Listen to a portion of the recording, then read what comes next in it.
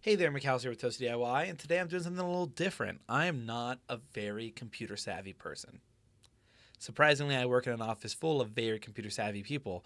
I constantly call a CPU a processor. I constantly confuse any part for any other part that has the same name. I don't know what the difference between graphics cards are. I've gotten some knowledge, of course, by editing these videos, but probably not as much as you think. If you ask me the difference between any two items in the PC space, I won't have a clue on what to tell you.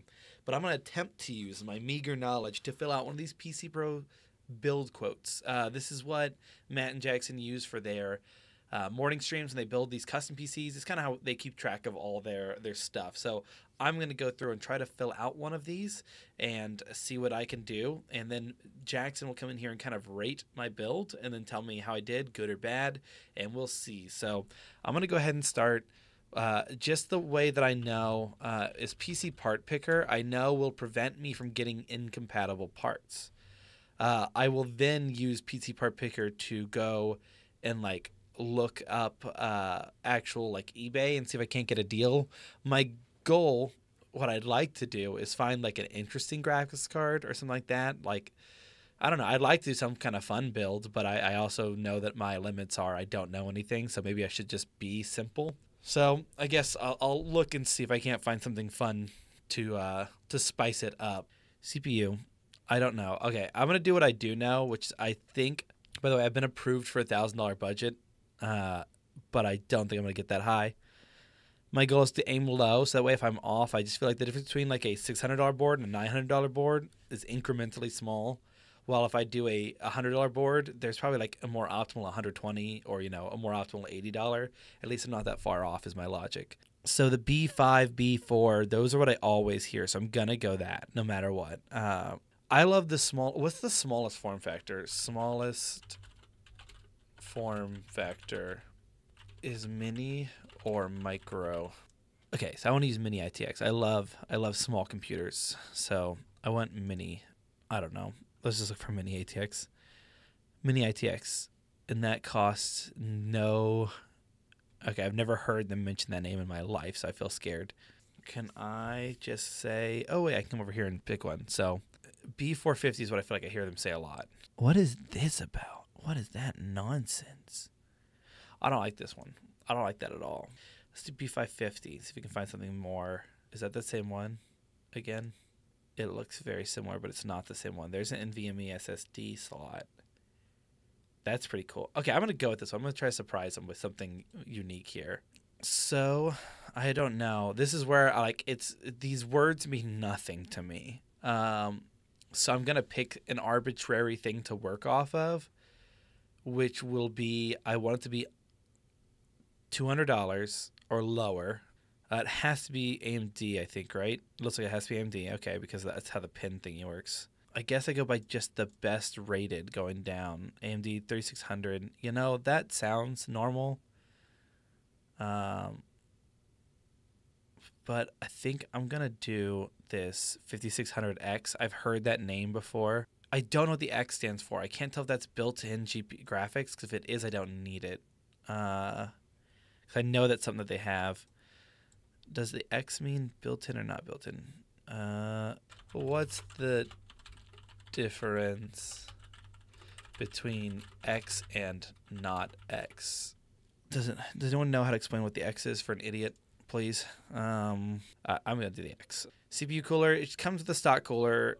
This is a mini build. I have no clue what will fit in this case yet. For memory, I don't know what the highest speed you can get to work is. I'm not going RGB on this build. What I want is just like a tiny computer that's just sleek and you can set down and not worry about it. I may change this RAM later if I find out. We're going to go 32 gigs if we can. 32 gigs. Can I pick RGB or not RGB? Okay, Corsair Vengeance. I like the look of that. What's LPX mean? Is that bad? G-Skill Ripjaw. That looks kind of booty water. Am I crazy? They just look. See, G-Skill, I know I used G-Skill before. T-Force Vulcan, I recognize those for sure. Team Group. I'm going to assume, here's my thing. I'm going to do the Vulcan because it's 3600. I'm going to assume the higher the number, the better. It's black, which I want to be like nothing colorful on there. Storage, it looked like it had an SSD slot, so of course I want at least a 1 terabyte SSD, but I'd love to have a secondary hard drive as well. 1 terabyte, 97 Crucial P3 Plus. Yeah, Crucial drive seems fine. That I know we use Solidigm quite a bit here, I believe. I don't know how much room we'll have for an actual hard drive, so I'm gonna leave that off for now and let Jackson kind of tell me what he thinks of that. Now this is where I'm probably gonna be able to save money, but this is also like where I know nothing. Here's what I do know, is that people seem to really like NVIDIA. Can I get an NVIDIA card? Yeah, there we go. Their stock is good. Their cards must be good, right? Their cards must be good. Wow, these are expensive. Maybe that NVIDIA is not all it's cracked up to be. Maybe we just reopen that bag of worms and we say anything will do. How do I do that? Where was that option? Oh my Jesus Christ. I should put this on there to see if I can just make Jackson mad. I don't know, dude. This is difficult. This Sapphire card seems... Oh, that's so expensive. Never mind. Never mind. Why are they so expensive? Let's just say this Sapphire Pulse. I don't know. The reason I'm picking it, logically, for me, is it looks like it's one of the more, like, okay sizes. So maybe... And I see 2 fans, so it's probably not too long. I like the compact nature. I think I recognize 7800 XT. And I'm hoping I can find one for sale later on eBay and make that cheaper. Now choosing a case. I only want micro ATX. Do not. How much is this? You know what? That's what we're going to go with. We're going to just add that. I know there's a tier list out there, but I don't quite care. I have worked here, and sue me, but I have worked here for X amount of time, and I have seen power supplies that, in my opinion, look like more like bombs than computer parts. And I've never heard of any of our computers having any issues except for one that had a reversed plug, and it caused it to smoke. That was the only time I ever saw a computer have a problem. So people can say what they want, but I have seen thousands of... maybe, is it thousands? I've probably seen well into the hundreds of computers come and go in my life, and I have never once seen a power supply cause an issue. So I'm going to assume that it's kind of like... when people that are car people talk about engines, and I just don't understand, because if it has 4 wheels, car go. That's my logic. I'm not going to try to pick a bad one, but I'm going to try to be good here. Thermal Take is a name I know. Why do I know it? I don't know. But I know it, and I've heard it. And now there's an option for ATX, so I need that. Don't I need... Wait, ATX or SFX? Mini IT... Okay, wait, all. 80 plus gold, 750... We're pulling 400 watts. Yeah, that 750 feels like room to grow. People seem to like this thing. It doesn't seem like a bomb outright. And that would be it. And that's too much. That costs too much. Well done. All right, so this is what needs to change for sure. That's what I want to pay. Okay, you know what? I recognize the name 3060. Add. Yeah, I'll throw this into... I'm not going to fill out the build quote thing. I'm just going to have Jackson look at this, because I think this would be easier than having him do the build quote. Actually, I'll do it. I'll look it on eBay and see if I can't find it cheaper first. Let's just do that. Get the real experience here. See, I feel like to order off here to make it worth it, I need to get it for at least like 90 to make it valuable for purchasing off eBay and risking it. I guess you have the buyer protection. All right, we're going to say this one. So it quickly devolved. Okay, no, I don't trust it. I don't trust it at all. All right, we go to team group. Not trying to make the most big bucks off of it, trying to just get it out of their pockets, and it seems like that's not going to happen. I don't think it's worth buying storage off a website. So let's just go for this RTX 3060 Ventus. Looks fine to me. Okay. I think this is the same card. Can I see the power? All right, and then I'm not buying a power supply in there, so I could save money with these 2 parts. So let me go ahead and say, okay, so that's not available. So I guess I got to pick another one. I've seen that one a lot. I just recognize the wooden paneling in the front. Okay, wait. It's not let me fill out this build thing. I'm going to get Jackson in here. I think this is my best version I could build. I'm going to get him in here to look at this, and he'll tell me what he thinks, and I'll stand in the background behind him probably as he tells me what he thinks. But this is my final build.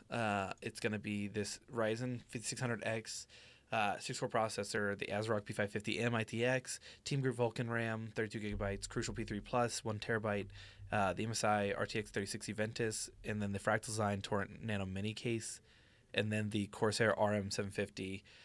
My logic behind all these parts are I recognize the name of this core, so I just went ahead and went with it because I feel like I recognize it, and my guess is I recognize it from our budget CPU videos because the price seems good.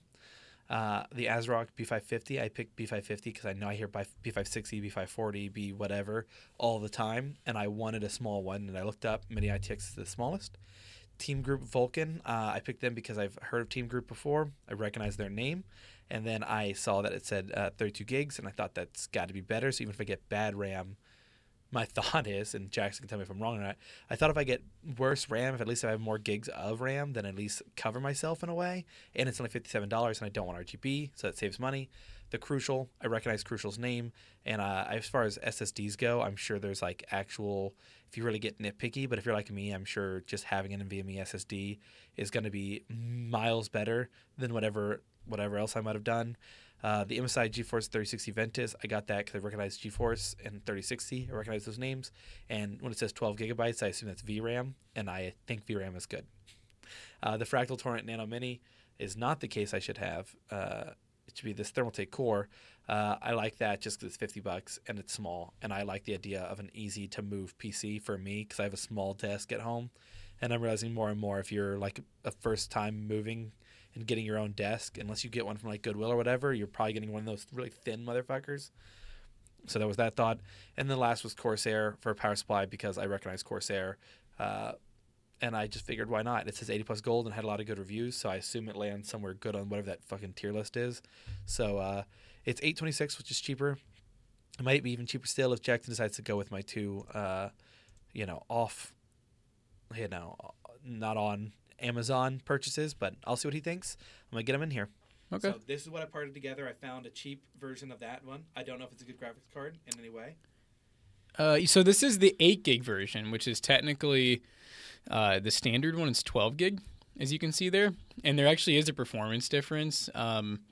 It's not like insane, but it's there. So the 8 gig one does perform a little worse, but it is cheaper.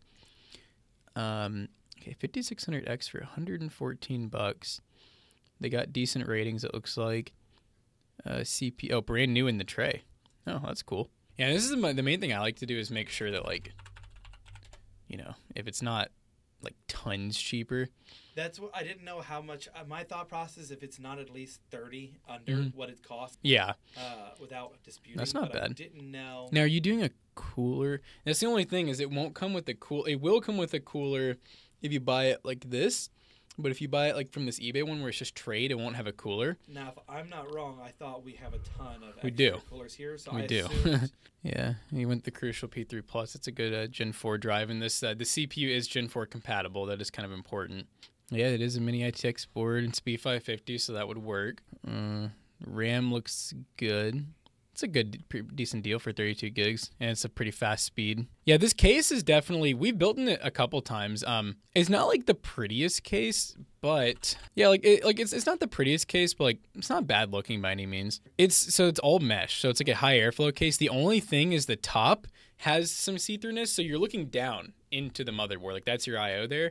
So like I said, it's not a bad looking case by any means, and $50 for Mini ITX is about as cheap as it gets for Mini ITX. The other thing that's nice is this case can take a full-size power supply, which it looks like you did get a pretty standard full-size. Now, I will say, depending on who you are, some people really like highly rated power supplies. $100 it'll work, right? Like, it'll definitely work, but it is expensive. And I know that they don't have a lot of options on here. So I didn't know what power supply to go with, so I was like, I don't know if this is good or bad. But you'd rather get the one that's cheaper, right? I'd rather the get engine the one that's, cheaper yeah. So 650 watts, which, do you have an idea, this build is never going to pull more than like 200 watts. Like, it's a really low power build. So these are great. 80 plus gold. It is a little less power, but like I said, you don't need it. It's not modular, so there is going to be some extra cables, but I think it's worth the $50. Personally. Yeah. If you agree on that. But no, this is a nice power supply, so I would say we switch that, though, to the Seago TEP just because lower in build. And yeah, I don't know how much, because 3060s, they're kind of, they're kind of getting old at this point. So let's see what those go for normally. I guess you can get a 12 gig for $290. They even sell. Oh, here's an 8 gig for $260, and our eBay guy is doing $219. I've actually bought from this seller before. Let's see. So used. Let's see. Used for mining, no. Functionality, fully functional, so that's cool. And it's a good-looking car. Like, it's not super beat up. For PC Bros, most customers, they're going to see 3060. They're not really going to care a ton about the VRAM difference, especially if the build's a good amount cheaper than one with 12 gigs. So me personally, and it would be a switch up too. We normally always use the 12 gig one. So usually with our customs, we like them to be a little different, right? And you're already pretty different with it being mini ITX. Yeah, no, I mean, it looks pretty good. Like I said, just, it's like the build would work as is. This would definitely work. You need a cooler, obviously, but you said, you know, you'll use one of the ones we have. So this would definitely work. It'd be a solid build. The only things I would change would be the power supply, and I think that was it. I think other than that, what would you rate this if somebody walked up to you and said, rate my build? This is my first build. What would you rate this? Because it's unique in Mini ITX, I'd give it a slightly higher rating because that's usually, like you were saying, it's not easy to plan a Mini ITX build. You may have gotten lucky with some of the things, like the fact that it takes a full-size power supply. I don't know if you knew that. No, but it didn't stop me from... My assumption was as long as it doesn't stop me from adding it, I'll do it. Yeah. And I took it because it was the cheapest in that price line. I said I wonder why does it say that it's incompatible? PC part picker list is a little stupid. Yeah, that doesn't make sense. It says it seems like it's upset about. I mean, it's a B550, which is AM4, and you're using a Ryzen 5000. I mean, that's perfect. That's how it's supposed to be. Anyways, I guess now we got to order the parts and have you build it. The next part of the series. The DIY. The next part of the series. It keeps going, chat.